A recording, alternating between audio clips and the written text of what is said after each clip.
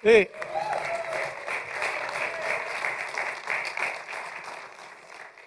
Good morning, everyone. How are you? And those of you watching by internet, good morning. It's great to be with you guys this morning. The Word of God says the kingdom of God is righteousness, peace, and joy. Serena, wonderful job bringing that out. How did you know that's what I was going to talk about today? You just hit it right on. So, again, I just want to say that the Lord Jesus wants to change everybody's life today. How about that? You showed up today for a reason, to hear God's voice, and worship brought us into that place. I loved it so much. And I just want to share a little bit. Those of you who don't know me, I want to share a little bit about myself with you, just to get a little bit of perspective of that and where I've come from. So anyway, before I do that, turn in your Bible if you've got one. We'll get that started. We're going to get to that in a little while. Turn to the book of James, chapter 1. If you have an app or you have your Bible, just start to get there. So let me tell you a little bit about me. I'm going to share a little bit about that. I'm a believer in Jesus who's been rescued from a life of despair and failure. And I've been transformed by the unconditional love of Christ. How about you? He has the ability to change us from the inside out. And now he's made me into a lover of people who gets an opportunity to rescue people where they are. Help them discover, unlock, and release the God-given potential he's put inside of them. And it's such an honor and such a privilege to do that. So I'm learning more and more that I'm an ambassador of Jesus. And I'm a representative of who he is. And he's poured inside of me this uncontrollable love that he wants to pass out to other people. So I have the privilege of publicly honoring him by working at Casa Trinity. I don't know if you know what that is. It's a substance use and alcohol use clinic, outpatient facility. I work with about 35 people that are on the team. And I have personally about 55 clients that I personally work with and have the opportunity to pour the love of Jesus into them. And I also lead 5 group therapies. So I lead the men's track. So I have an opportunity to share the love of God with men. And men are many times are broken by alcohol or substance use, and women too, but we have a preponderance of more guys that are there. So anyway, many of the people that we meet there are angry. When I first meet a client, a lot of times they come in with anger as a result of having to be there because of the legal system, and they have difficulties not dealing with the law people very well, and don't like to be told what to do. Who does? Anybody? So, and when you're in the system, sometimes you just don't want to be in the system, and everybody who represents authority is somebody you don't want to be around. So a lot of the people, though, I also work with are self-referred there, which means ultimately that they've chosen to come there on their own, which is a way different perspective than if somebody tells you have to do something. How about you? When you have a choice to do something and you choose to do it, it's something that makes a big difference in your life, and you make a difference that way. Other people have a lot of identity issues. Anybody have any identity issues in your life ever? So, okay. And some of them say to me, I don't really know what I want to be when I grow up. As adults. So if you feel that way this morning, you don't know what you want to be when you grow up, don't be so surprised by that. Because sometimes we don't have a sense of direction. We don't have a sense of purpose. We don't know who we are yet. And that's largely discovered as we come to know Jesus in a better way, in a new way. So many of the people that I work with have emotional issues. Again, these are all things everyone here can relate to, one way or the other. But again, when you add addiction in there and you add substance abuse, when people try to pour over their life and they deal with, I guess I would say, they don't want to feel anything. And so they use substances instead because the pain is so deep. Again, some of you may understand that. We've all experienced pain. And many of them don't believe in God. They don't have any sense of who he is, and so their belief system is a bit skewed, and they're disconnected. We've all been that way at one time or another. And they tend to blame God sometimes for how he's made them and what's going on in their life. So, and also they could beat themselves up. Anybody ever do that? We're our own worst enemies sometimes, aren't we? And our self-talk is often negative. About 80% of what people say to themselves is usually negative. And as a believer in Jesus, we have the opportunity to turn that around and have a better identity, a different perspective of who we really are. So when a person doesn't believe in God, what does that do? The construct of their life, their belief system, as we talked about a couple weeks ago, and I used the whiteboard to share with a few things with you, we don't get a good perspective of who we are because we believe a lie about who God has made us. And we don't even, if we don't include God in that, what do? So a lot of folks have also constructed their own belief system. Isn't that what we do? We grow up and we construct in our own mind what life is really like and how we're perceived in the world and what we're supposed to do. And we get a sense from our experience what life is. And sometimes that experience isn't always positive.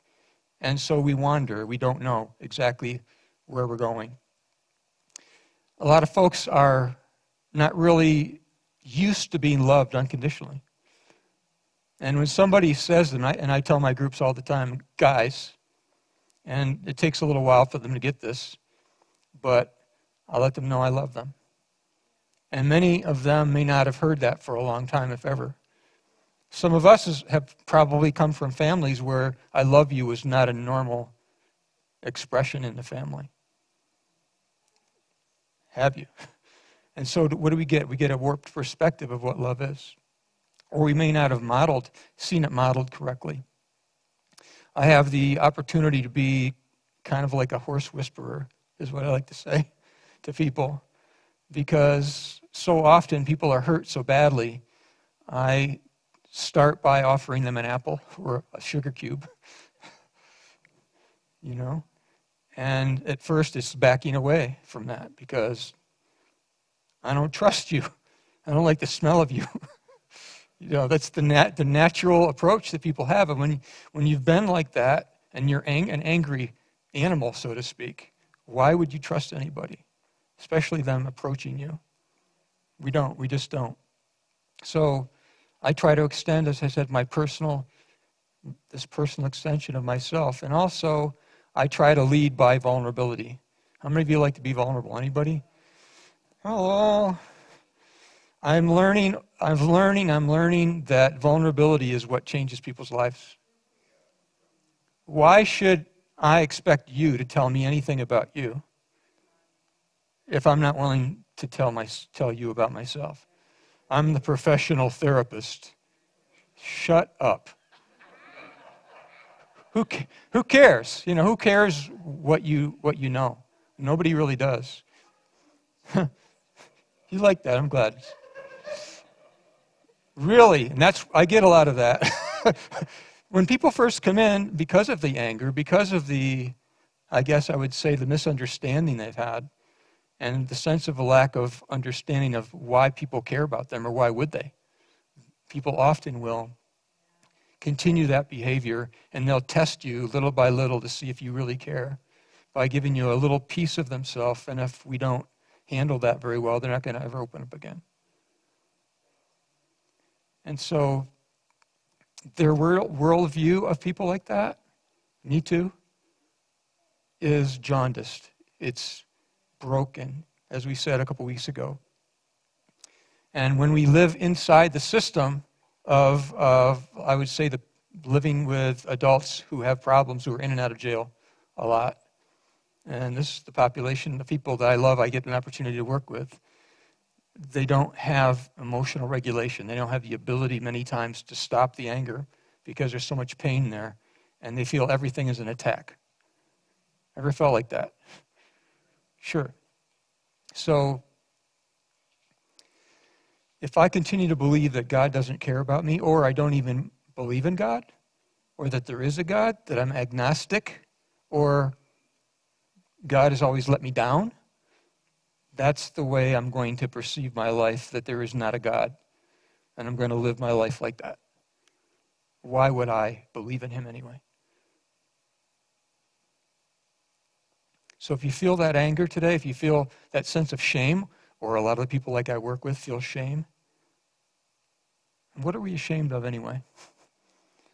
What is it that holds us back? What is it that shows us that part of ourselves that tells us that we are worthless? We're of no value. And I think it's just the enemy's voice that continues to drive us into the ground and tries to pulverize us to be nothing.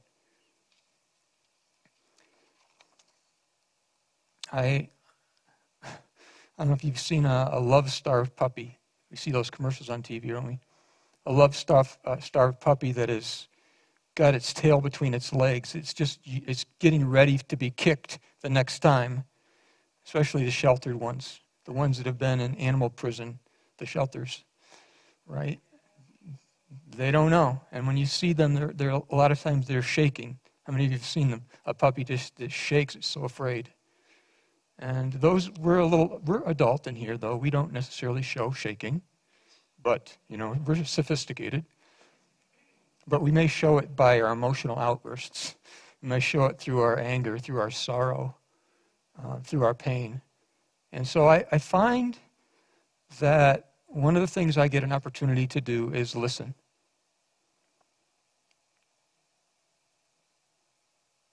And just watch. Not be in a rush. Slow it down. And as I ask questions, little by little, and listen to what they're saying, not to what I think they should know, but to who they really are, I get a sense of who they are. And little by little, they begin to trust.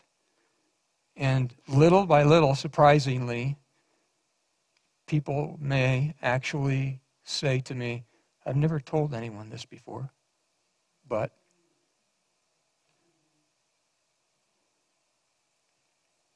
and that doesn't happen in a minute. I've had some of the clients I've worked with for years now. I've been there about 6 years now at Trinity. And people are just needing to be loved and don't know how to receive it.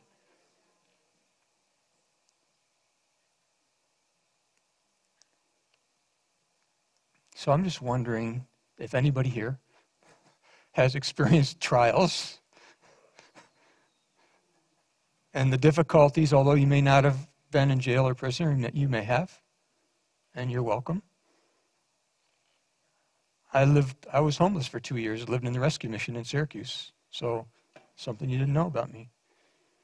Life goes on, When your life is broken and you're living among street people and getting your clothes from the rescue mission, as I did, until God rescued me, living with folks that are considered by others to be the dregs of the earth, pedophiles, street people, people who pick up cigarette butts when there's 1 or 2 hits left on the cigarette because they don't have the money to buy anything for themselves. God puts us back together, you guys. He has an ability to rescue us, and then he sends us back to the very people that we were. And there's no judgment there, is there? There's no place of, well, I'm better than you. There's no talking down to anyone. There's no condescension. Because having been there, lower than a worm's belly, as I like to say, nowhere but up from there, right? And I think it's God's intention, really, to break us all. Because he wants to break us and mend us and then help us be menders of other people. That's who he is. Didn't Jesus do the same? Didn't he demonstrate and pour his life out? And wasn't he willing to be afflicted? I'm just thinking of Isaiah 53 right now. How the passage, are you familiar with the passage? I'm going to read it real quick. Put my Bible up here. I thought I might need it. I'm going to just read a part of this. You may never have heard this. This was written about 2,000 years before Jesus was born. See if you can hear in this a reflection of God's intention of recognizing that one day Jesus would come and people would say, who is this anyway? And listen to this just a bit. And we'll get to the James 1 in a minute. Surely our griefs he himself bore, and our sorrows he carried. Yet we esteemed him stricken and smitten of God, afflicted. He was pierced through for our transgressions. He was crushed for our iniquities. That's what God puts us through too. It's called the way of the cross. And we get to go the way of the cross ourselves to help other people who are also going through difficulties. The chastising of our well-being fell upon him, and by his scourging we are healed. All of us, like sheep, have gone astray. Each one of us has turned to his own way, but the Lord has called the iniquity of us all to fall on him. He was oppressed and he was afflicted, yet he did not open his mouth. Like a lamb led to the slaughter, like a sheep that's silent before its shearers, he did not open his mouth. By oppression and judgment he was taken away. And as for his generation, who considered that he was cut off from the land of the living, for the transgression of the people to whom the stroke was due? That's us. The transgression of the people to whom the stroke was due. He took all of those strokes on himself for us.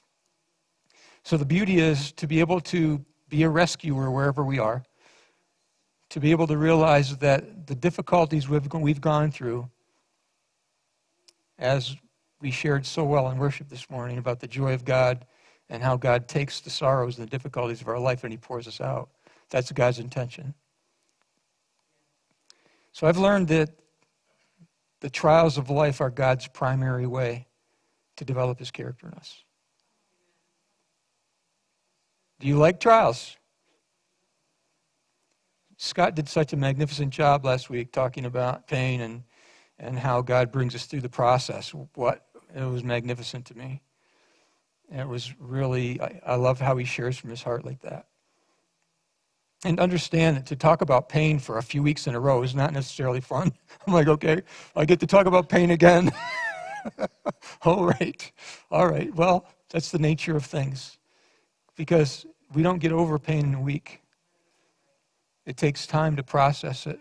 And you may not have been here for other messages in this series. And again, if you haven't been and you're here watching by internet today, this may be the first time you're tuning in. And if you're here for the first time again, you may be going through some personal pain yourself. And God's intention is to bring healing to you. That's what he wants to do. So I've realized a few things, that trials have lots of faces. It has the face of temptation. How many of you have been tempted? For sure, right? That's a trial. How many of us have been persecuted? And how many of us have been having adversity of some type in our life? We do. And all those things God uses for his character, for the developing of character in us. So now, finally, James chapter 1. You got your Bible or your Bible app? All right. This is a tremendous passage. I hope, by the grace of God, to be able to bring it to life today a little bit. Here's what he says. I'm using the New American Standard Translation. He says this: consider it joy. How about that? When you encounter various trials. Let me say that again. Why don't you say it? Consider it joy. Say it like you mean it. Consider it joy when you encounter various trials. All right, now there's a perspective for you. Let's start to look at this. God says the way we look at trials makes a big difference. If I look at my trial as, oh, what's the matter with me? What's the matter with God? He doesn't really care about me. Then he wants to teach us some things because our worldview needs to be changed a little bit. It needs to be turned right side up, I guess, to see him and to see his purpose and to see what he has for us. Consider it all joy, my brethren, when you encounter various trials, knowing that the testing of your faith produces endurance. And let endurance have its perfect result, so that you may be perfect and complete, lacking in nothing. Let's look at the progression for just a bit. He says, consider it joy when you have trials. Why? Because the testing of your faith is supposed to produce something. I'm not saying that it feels good. I didn't say that, and I didn't write that, right? But again, when we look back at Isaiah 53 and we see what Jesus endured for us, the Word of God says, for the joy set before him. Who was the joy? What was that? Us. For the joy set before him, he endured the cross and the shame and all of it because he had us in mind. Even way back, before the beginning of time, Isaiah 53, written 2,000 years before Jesus even came, right? About who he was and what he would come to do and what he already did. And you and I are included in that opportunity to be able to live out this life of trials. Just say this with me. Sorry. I love trials. Just say it again like you mean it. Are you lying to me right now? Maybe. Maybe. Think about this, learning to embrace the difficulties of life. You know, some of us are in pain every day. Physical pain, right? Those of you who are younger who got life by the tail still, and you're all that, and you're all buff and all that. That's a guy. Who said that? Anyway, that's one type of pain. What about emotional pain? I would like to suggest that emotional pain is more difficult to heal from than physical pain. And we don't always appreciate the fact that a broken leg, we stay off it, don't we? Stay off it. What are you doing? I was talking to somebody the other day, they had knee surgery, and they were walking on it. And it was the cast was loose. I said, why didn't you get crutches? Oh, I had a walking cast. I'm like, well, I don't think so. Again, take your emotional pain and just try walking on it, limping through life a little bit. Why not give it time to heal? And sometimes people do need counsel. They need the counsel of God. They need other people in their lives to help them. And that's okay. Don't be ashamed of that. I did, oh my goodness, I did a lot of group therapy, a lot of individual therapy to help me through. And it's made me a better counselor because I know what it's like to be on the receiving end. When I first went to group therapy, I said absolutely nothing. And I planned on saying absolutely nothing to anyone. Because you don't care anyway, you don't know me. Why would I tell you anything anyway about me? Why would I do that? But little by little, as I showed up, someone said 80% of the battle is showing up. Just keep showing up. Just keep showing up. Just keep coming. Don't quit. Don't give up on yourself or God or your circumstances or your family. Okay, family's family. We have family. But the fact that the reality is today, and 1,000 years to God is one day, and He can take the moments in your family history and your current family situation, and somehow He can just break through that when He's ready to do it. And sometimes He has to process us, doesn't He, through this stuff. And He doesn't consult us, doesn't ask our permission before He says, okay. He doesn't say, are you ready for a trial? No, it's like, are you... In the boat, the disciples were not given the opportunity, were they, to say, okay, let's go through the storm. You ready? It's going to be a big one. And you guys are fishermen. I know it. I know you know what it's like to be out here. But when you're out there and they're in a storm they've never been in before, and it's bigger than they could ever experience before, and they're used to being on the sea all the time. Oh, well. How about you? Have you had a big one? A big trial? How about, near-death experiences some of us have had, right? Y'all? Again, working with addicted people, Many of them have had multiple overdoses. Again, I feel for them. And every overdose is considered a suicide attempt, by the way, is how we handle it. Because we don't know that that person may have been trying to off themselves, and somebody just happened to Narcan them back. Like, And again, that's to be able to rescue people from something like that, to see someone turn blue and then see them come back to life is pretty hair-raising experience. And to be able to be that in that trench at the moment and be able to love on them when they come back to life, and maybe they didn't want to come back to life. So oftentimes people, when they come back from that, or Narcan, if you know what that is, it doesn't matter. It's put it in someone's nose and it takes the opiate effect away. But to realize that that person may be angry when they wake up because they didn't necessarily want to be back, to have that kind of pain. And if you're in that kind of pain, or you've had that kind of pain, then usually people don't talk about it. When they have a plan, they don't talk about it. And so my role and my hope is to be able to love people right where they are and probably try to see the signs of difficulty. And we all have them. We've all had moments, haven't we? We felt all alone. We felt like God's promises aren't really true, that He really doesn't care, but He does want to bring us through the difficulties that we go through. It's just what it is. He says that though I go through the valley of the shadow of death. He doesn't say I'm going to live there or die there. So I believe God's faithful. How about you?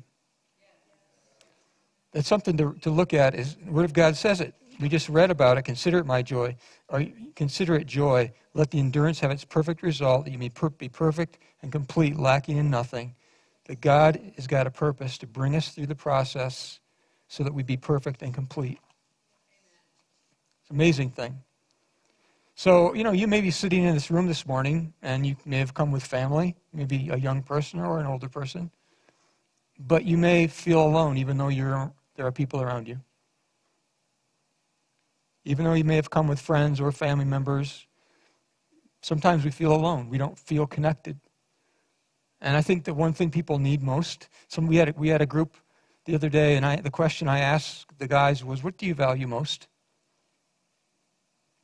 And 2/3 of the guys said family.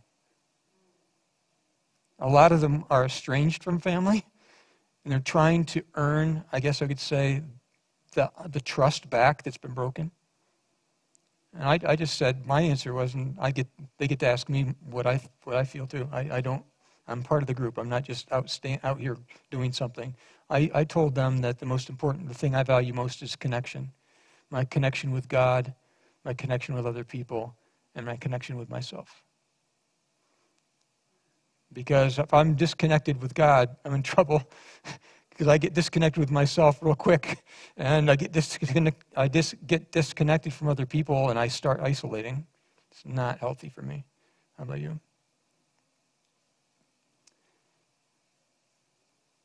I want to read a quote to you that was written by Matthew Henry many years ago that I hope you can appreciate. He said this: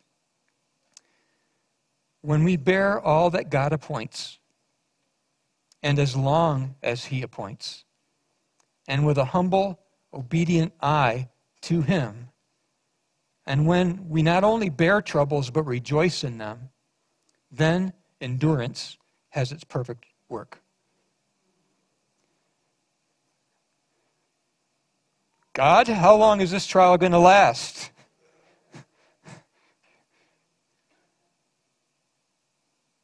Silence. God ain't talking. A lot of times He doesn't. He sees if we're going to trust in Him. He sees if we're going to look to Him to be the one who meets our needs. And we need Him to be.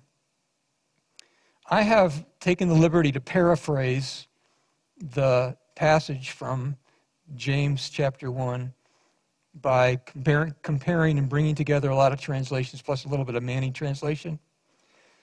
So this is James chapter 1, verses 2 through 4, a little bit more extended. Dear friends, is your life full of difficulties and temptation? Then be supremely happy. See it as an invaluable opportunity to experience the greatest joy that you can. Don't resent them as intruders, but welcome them as friends. Realize they have come to test your faith, to produce in you the quality of endurance, perseverance, and patience. For when your way is rough, your patience has a chance to grow. So let it grow, and don't try to squirm out of your problems. That's the Living Bible. For when your patience and your life, like the apple tree we talked about last time, is finally in full bloom and fruitful, then you'll be ready for anything, strong in character, full of patience, a person of integrity, complete and mature. This last part is from the Passion Translation. Then as your endurance grows even stronger, it will release perfection, God's glory, into every part of your being until there is nothing missing and nothing lacking. Thank you so much. I came across an illustration that I've been using with the men and with my individual clients over the last little while, and it's called Kintsukuri. Have you ever heard of it? Kintsukuri. You go ahead and run that, if you please. I'm going to read this to you. Tim Alderman tells the story of Kintsukuri, which means golden mend. It's a Japanese art term for mending broken pottery using lacquer resin laced with gold or silver. As well as a nifty form of repair, it has a deeper philosophical significance. The mended flaws become part of the object's design, and some people believe the pottery to be even more beautiful, having gone through the process of being broken and repaired. Through Kintsukuri, the cracks and seams are merely a symbol of an event that happened in the life of the object rather than the cause of its destruction. Like pots, bowls, cups, and plates, we endure our own bumps and scrapes. We experience drops from a dizzying height and unexpected knocks. Sometimes we experience things that plant the seeds of shame, rejection, betrayal, abandonment, and failure. So we try to avoid experiences that leave us vulnerable to these feelings as much as possible, lest the people around us see the evidence of just how imperfect and flawed and not good enough we really are. In other words, we stay hidden in the cupboard behind the best silver because we don't want to get a chip or a crack or completely break. That's not to say that trauma or tragedy automatically makes us more beautiful. Some people have dealt with those things come out on the other side as ugly as it gets. These experiences do change us, though, and we have a choice, Tim says.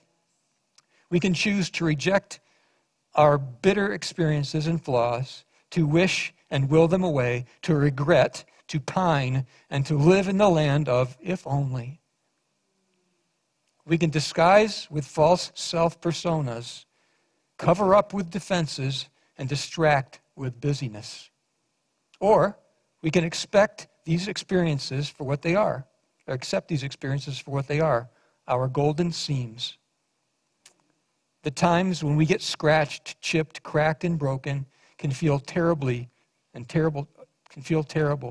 but there can also be a strange beauty in the way we process them and in the lessons we take from them afterwards, if we want.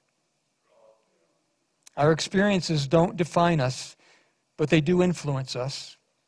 We can decide or hide, or we can decide to embrace these experiences that have shaped us in some small way, the experience to which we've also applied our own special coating of gold lace resin. We can decide to cover up, or we can decide to walk out into the world as ourselves, mended and broken and all. Your story is told. Your story is yours to tell. Embrace the experiences that have influenced you. Isn't that something? Love it so much. I think the pots look gorgeous, don't they? There's another amazing passage of Scripture. There's a couple I want to share with you that are in this vein. You can turn if you want, but I'm just going to read them to you. 2 Corinthians 4, 7 through 11. This really relates to the pictures you were seeing. But we have this treasure in earthen vessels. Some call them cracked pots. We have this treasure in earthen vessels that the surpassing greatness of the power may be of God and not from ourselves. We are afflicted in every way, but not crushed. Perplexed, but not despairing. Persecuted, but not forsaken. Struck down, but not destroyed. Always carrying about in the body the dying of Jesus. You know, that passage I was always wondering what that meant. And this illustration has helped me understand that the brokenness in our own lives, as God puts us back together, we get to carry in our own body the dying of Jesus. The brokenness that he felt, we get to carry that in our own body because of the experiences we've had. Always carrying about in the body the dying of Jesus, that the life of Jesus also may be manifested in our body. For we who live are constantly delivered over to death for Jesus' sake, that the life of Jesus also may be manifested in our mortal flesh. So death works in us, but life in you. I found myself that the death experiences of my life bring death to my flesh and to my own feeling for myself and bring me closer to God and gives me the opportunity to pour my life out to other people who are going through death and going through difficult experiences. Here's another one, amazing passage.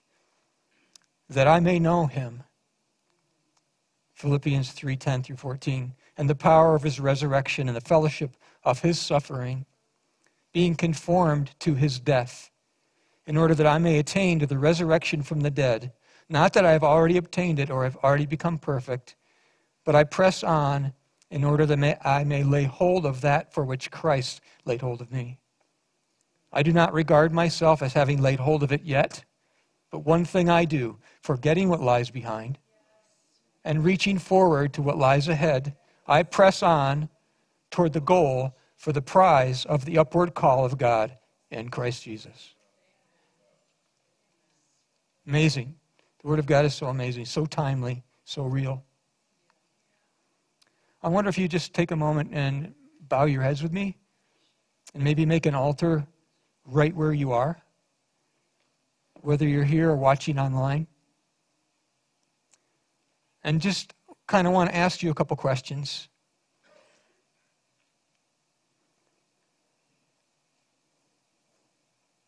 Have you ever considered that the way you respond to trials is the way you respond to God?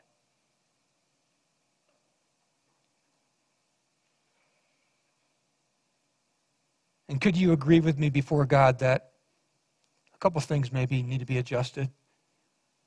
Could you agree that as difficult as things may be, God uses your trials as his primary way to develop his character in you and manifest his glory through you?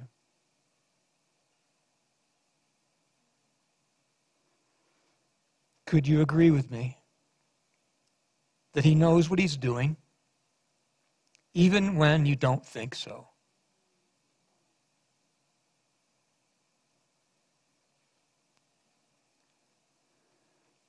Maybe you could just take a moment and whisper your trial or trials back to God, right where you are.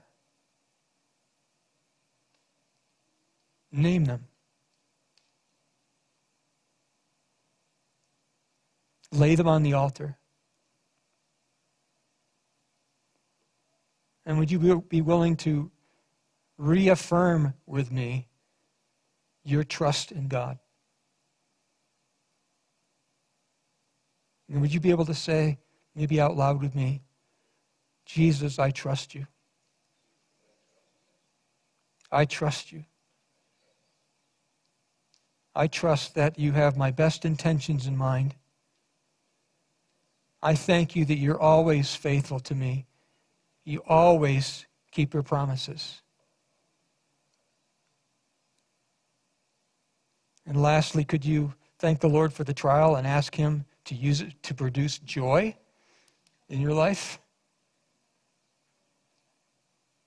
As difficult as that may seem right now. Lord, even in the overwhelming fires of the hardest trials we have, we declare you're faithful. We declare we trust in you. Because you're so amazing to us. You're rescuing us. You're mending us from the inside out. Holy Spirit, come. Have your way in this place. In every heart that's broken. Every life that needs mending. Help us to see the golden seams that you are using in our lives to put us back together more beautifully than we could ever be ourselves. We couldn't have figured it out. We didn't plan it. But somehow you're able to use everything and work everything together for good for those who love you and are called according to your purpose.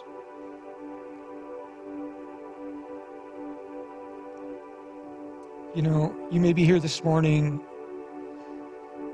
and you may have never surrendered your life to Jesus. And maybe this morning you're even more aware than you have been before that, yeah, trials come, and it's been a tough road. Maybe you're ready today, in this moment, to raise the white flag up the pole and surrender.